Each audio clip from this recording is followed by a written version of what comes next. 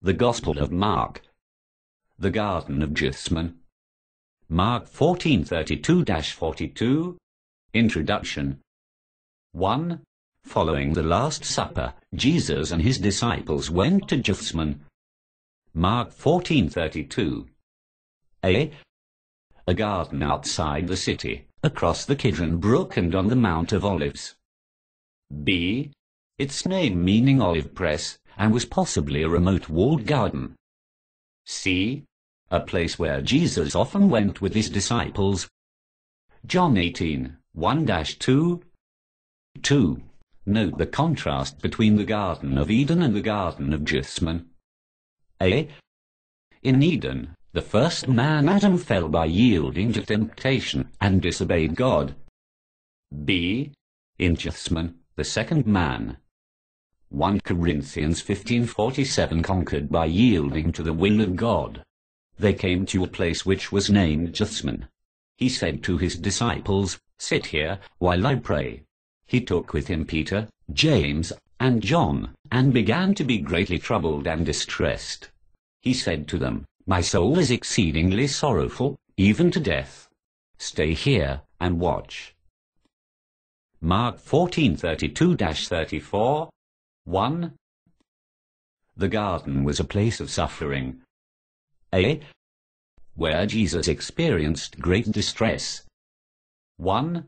He went to pray, accompanied only by Peter, James, and John. Mark 14:32-33. 2. Before he began praying, he was troubled and deeply distressed. Mark 14:33. 3. Later, Luke records that he was in agony, and his sweat became like great drops of blood falling down to the ground. Luke 22:44. 5. He was lightly troubled, for he knew that his hour had come. John 12:27. 6. He knew what was imminent, for he had told his disciples earlier. Mark 10:32-34. B. Where Jesus endured intense sorrow. 1. He described himself as exceedingly sorrowful, even to death. Mark 14:34. 2. The writer of Hebrews refers to his vehement cries and tears. Hebrews 5:7. 3. His grief and sorrow was partly due to the fact that he was taking upon himself our own grief and sorrow. Isaiah 53:4-5. C. Where Jesus encountered solemn loneliness. 1. He wanted his closest disciples to watch with him. Mark 14:33. A. Those who had been with him from the beginning. Mark 1:16-20.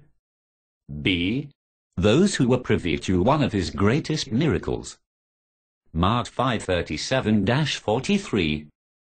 C. Those who saw him transfigured on the mountain. Matthew 9:1-2. D. Including the disciple whom he loved. John 13:23 and 19:26, also 20, 2 and 21, 7 and 20, also 24. 2. Yet after each episode of praying, he found them sleeping. Mark 14:37 and 40, also 41. A. When he desired fellowship for comfort, there was none to be found. B. The psalmist foretold this would happen. Psalm 69:20. He went forward a little, and fell on the ground, and prayed that, if it were possible, the hour might pass away from him. He said, "Abba, Father, all things are possible to you. Please remove this cup from me. However, not what I desire, but what you desire." He came and found them sleeping, and said to Peter, "Simon, are you sleeping? Couldn't you watch 1 hour? Watch and pray, that you may not enter into temptation. The spirit indeed is willing, but the flesh is weak." Again he went away, and prayed, saying the same words. Mark 14:35-39. 2. The garden was a place of strength. A. When Jesus expressed agonizing prayer. 1. The agony in his prayer is A. Seen by his posture. He fell on the ground. Mark 14:35. B. Heard in his words. Abba, Father, take this cup away from me. Mark 14:36. 2. It was godly fear Jesus expressed, and for such his prayer was heard. Hebrews 5:7. A. Not that the cup of suffering was removed. B. But that he would be able to drink it. B. When Jesus extended entire resignation. 1. As evidenced by his words. A. Not what I will, but what you will. Mark 14:36. B. If this cup cannot pass away from me unless I drink it, your will be done. Matthew 26:42. 2. When man first said, my will, not thine, be done. A. It opened the floodgate of sin. B. It turned man out of the paradise of God. 3. But when Jesus said, not as I will, but as you will. A. Victory over sin and access to the tree of life became possible. B. For it prepared Jesus to go to the cross to make it possible. C. When Jesus enjoyed special comfort. 1. Jesus received an answer to his prayer. Luke 22:43. A. Not the answer he requested, let this cup pass from me. B. But strength from an angel. 2. Like the Apostle Paul would pray later. 2 Corinthians 12:7-10. A. Asking the Lord to remove his thorn in the flesh.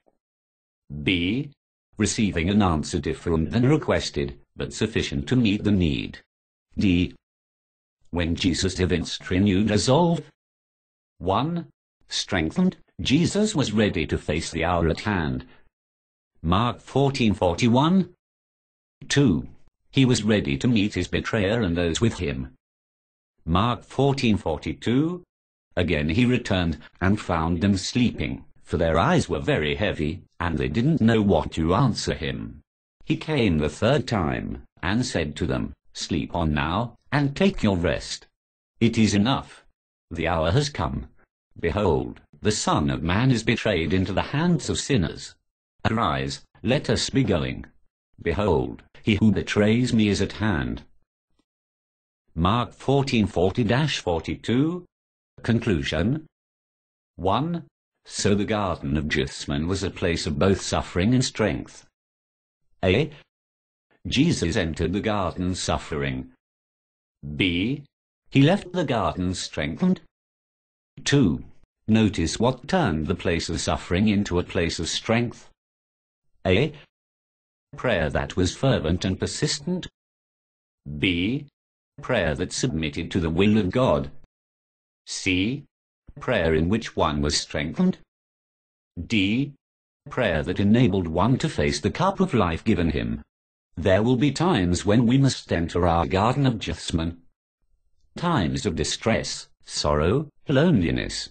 But such times can also be a time of comfort and strength, provided we spend them in prayer, willing to accept the Father's will in our lives.